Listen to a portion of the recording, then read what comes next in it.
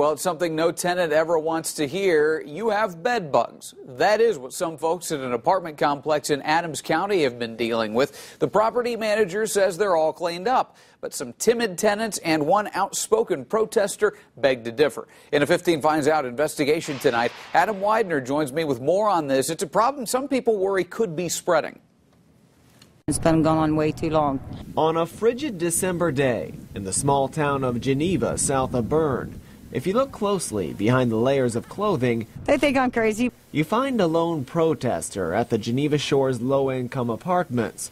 Why would anyone do this? Somebody needs to speak up and be a voice for the people that live here. Donna Butler is adamant apartment management hasn't done enough to get rid of what she calls a bedbug infestation.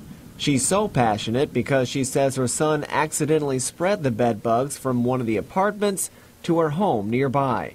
The issue has even caught the eye of South Adams schools, which began spraying down buses last week. Does it have our attention? Yes.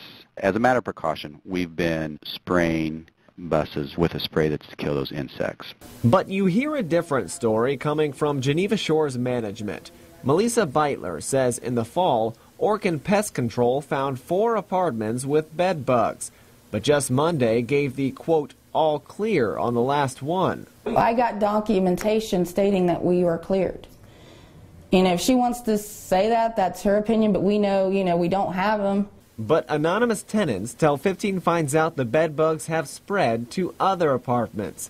They didn't want to go on camera, fearing they would be evicted.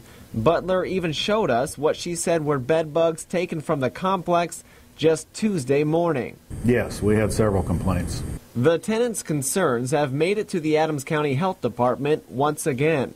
After complaints in August, the health department discovered bed bugs in one Geneva Shores apartment, ordering the complex to get it fixed. With more complaints coming this month, the health department says it will soon do another inspection. Worst case scenario? Probably condemnation of various apartments and evictions. We don't want to do that. Something the lone protester would not want either. I don't want these people homeless. I don't want them evicted from their homes. I want the owner and the management to clean it up. Now, management at Geneva Shores Apartments says Orkin Pest Control inspects and treats apartments once a month and says its own maintenance man inspects them once a week. To be clear, at this time, there have been no reports of bed bugs in South Adams schools.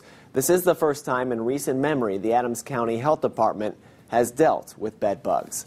Live in Studio 15, Adam Widener, News Channel 15.